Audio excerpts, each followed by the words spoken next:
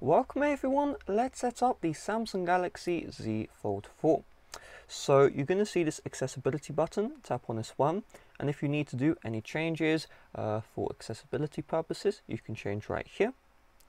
But for now, we're just going to tap on the blue button in the center to continue.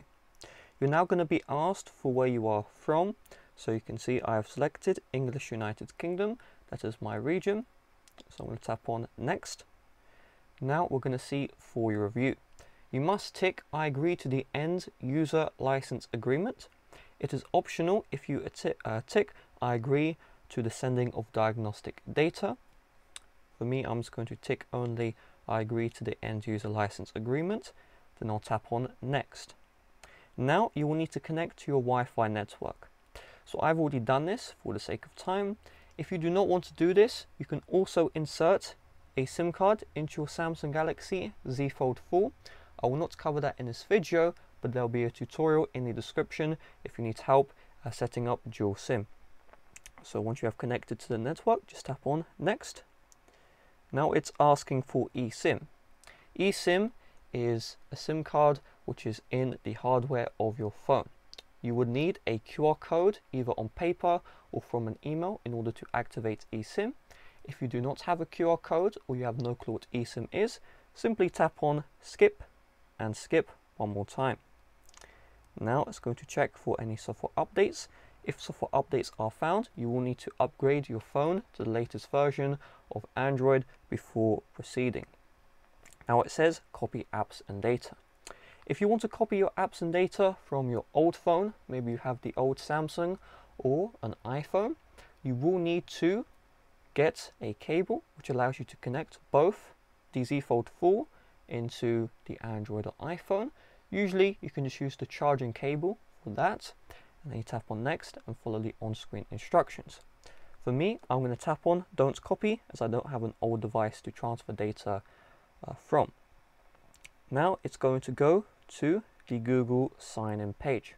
There is an option to skip, however I would recommend you sign in to your Google account. The main reason why is because Google is required for most of the services in your Samsung Z Fold 4.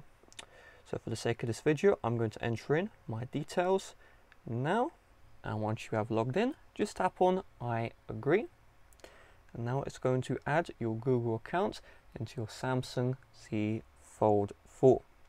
You're going to have the option to use Google services. Back up to Google Drive. I personally turn this one off because I don't like the feature. It uses extra battery life and it uses extra data. I'm going to scroll down. I personally turn on use location, but I turn off allow scanning. Use location is going to use location services such as GPS, but allow scanning allows Google to track you even if your Wi-Fi is off, even if your Bluetooth is off, and it can still get your exact location. I don't like that, so I turn it off. Send usage and diagnostic data. If you want to help Google out, you can keep this one on. Me personally, I turn it off because I just don't want to send my data over. Now let's tap on accept, and it's going to say choose your search engine. So this will only apply to the Chrome app. So me personally, I'm going to select Google as I like that one the most, and I'll tap on next. Now it says protect your phone. So we have the option for face recognition, fingerprint, pattern, PIN and password. If I were you, I would not use face recognition. What it does is it uses your front camera and it can be fooled by a photo of yourself. So for the best security, I recommend you set up a fingerprint and then either a pattern, PIN or password. So I'll tap on fingerprints, continue, and now it wants me to set a pattern, PIN or passcode before I proceed.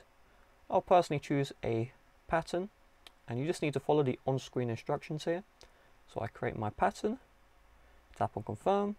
Now it just wants me to tap the power button, and you just tap a bunch of times, slightly move your thumb or finger while doing it so that as many angles as possible are going to be recognized.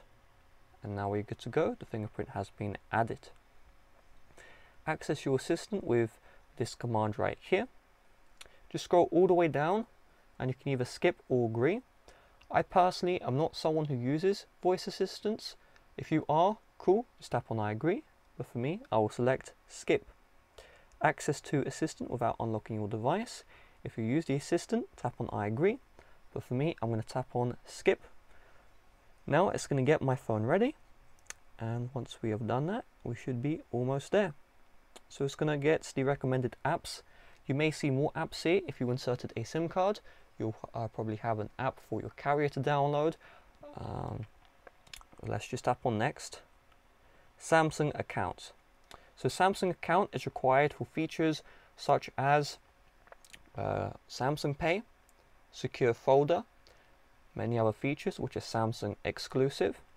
So the best way is if you don't have a Samsung account, just tap on sign in with Google, and your Google account will work with your Samsung account, which is really cool. So I'm looking, and my old phone here, although it is the new Z Fold 4, Flip 4 even. If I take a look, I do have a new notification. So just check one of your older devices if you have a Samsung. And let's see here, we see new sign-in attempts. I'll just tap on yes onto my pattern, and I'll be good to go. Now here is the deal. If you don't have an old Samsung phone, instead you'll be sent a secure code to your phone number. So you will need to enter in the code you see from your phone instead. So now we have signed in successfully. It's going to ask for the Samsung wallet. So we'll just give this a couple of seconds to load. And you can see they kind of catch you off. They have an I agree button, but you don't need to agree because it's for marketing information. I personally like my emails clear of spam, so I will just tap on continue. Nearby device scanning, that is that location scanning I was talking about earlier.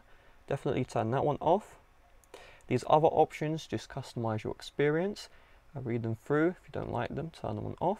But I personally am okay with those other options. Taking care of your phone. So it's going to tell you just to use your phone properly. Okay. So the main part is this phone is not dust resistant. Okay. You can see it's IPX8 water resistant only. And you can also see other stuff such as don't remove the protective film. I'm personally going to take a screenshot of that, which they, of course, they wouldn't allow that in the setup screen. Let's just tap on next.